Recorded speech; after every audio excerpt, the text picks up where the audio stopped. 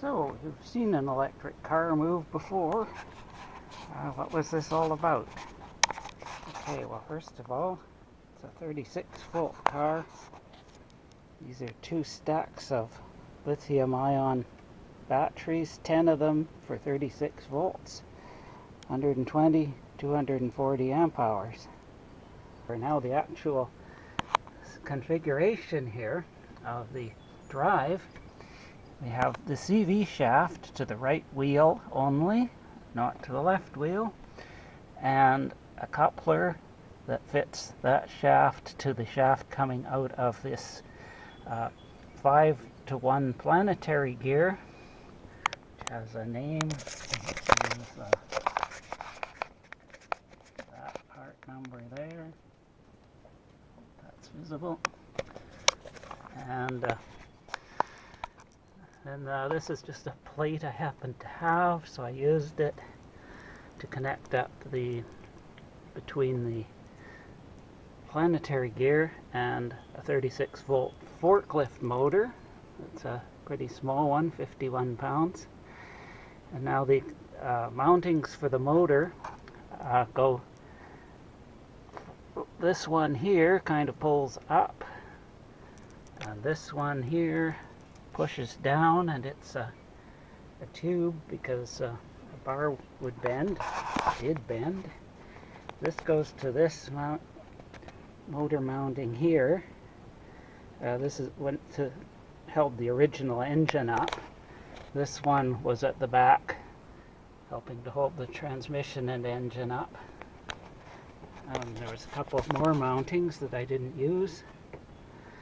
And so as you see here, the objective was to make an ultra-efficient drive mechanism. So we have the planetary gear going straight to a CV shaft. There's nothing else in the system. It's just the motor through the planetary gear to the drive shaft. And the planetary gear is 96% plus efficient. That's not to say anything about the motor, but the drive itself, the coupling to the wheels, that's it. 96% efficient gear. And as for the suspension, we've got, you should be able to see this here, I think.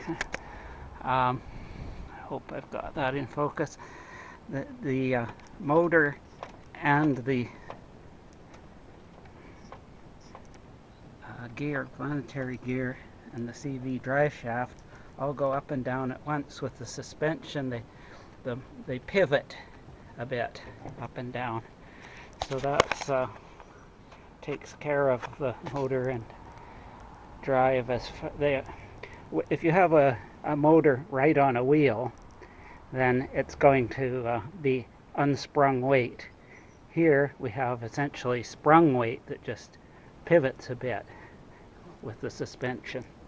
And the other piece to the system is the motor controller. So this black box up here, underneath some other stuff, that's the motor controller. Behind that is stuff that the motor controller needs, part of the circuit. There's a circuit breaker and a contactor, a very heavy contactor to because this is a 300 amp controller, so we've got plus 36 and ground going to everywhere, and then the plus 36 goes to the contactor, and then it goes to the motor controller. So, and this is a 12-volt relay that clicks everything on when you turn the car key on. So as you see there, it is now engaged and off again when you turn the car key on. And then I was looking at my amps going along level ground, probably 30 to 70, maybe up to 100 when I was accelerating, and over 100 climbing a hill. And that's about that. Okay, here's a question I should anticipate that everyone's going to ask. Doesn't it slip with only one wheel driven? Does it pull to one side? And my experience so far is it does not pull to one side. It definitely does slip on the grass. I would not suggest this for an off-road vehicle. And it has highway tires on it, of course, so that's even worse. It's definitely a one-wheel drive and not a four-wheel drive. The advantage of the ultra-efficient drive, 96%, is that a lot of automotive transmissions are, to my understanding, as low as 60% efficient. So if you go from 60% efficient to 90% efficient, you get your batteries go 1.5 times as far. So that's a problem with lots of electric vehicle conversions, is they just go through the cruddy old inefficient transmission.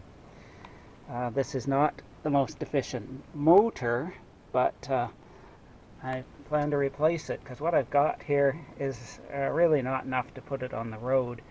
It runs great and all that, but it doesn't have enough torque to climb steep hills, and it doesn't have the RPM for high speed if you're going to use a fixed ratio like this.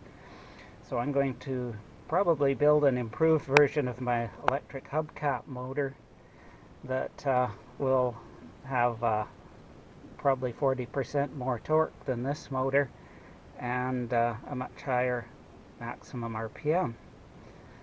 And that will probably be 95% efficient. So then you get 95% efficient times 96% efficient instead of, 75% efficient times 65% or whatever the old transmission is. And all of a sudden you've got way better performance out of your batteries with a smaller motor and a lighter car. So there's no special springs in here. All this weighs less than the original engine and transmission. And because it all fits in there, because the transmission is just a Planetary gear, the rest of the car is free for whatever it was used for before. There's cargo space at the back and the back seat with nothing under it, and everything's the way it was originally. So I guess what I'd like to say is my ultimate is that the car could use maybe 100 watt hours per kilometer instead of the sort of typical 170, 180, 160 watt hours. Right now I'm charging this car off of some solar panels that are on the roof of the house. If I try that with the Leaf, it'll just choke, because if you can't get 1500 watts, then you've got nothing. It might take a while to charge, but you can charge it without being on the grid.